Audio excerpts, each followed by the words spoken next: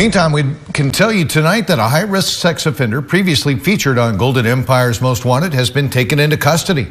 The U.S. Marshal's Office says 34-year-old Jonathan Guerin was arrested last week in Madera thanks to a viewer tip.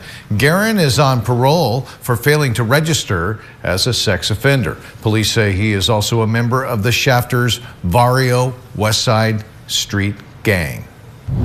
For past episodes of Golden Empire's Most Wanted, just head to our website, kget.com. There you can see who has been caught and who is still on the run.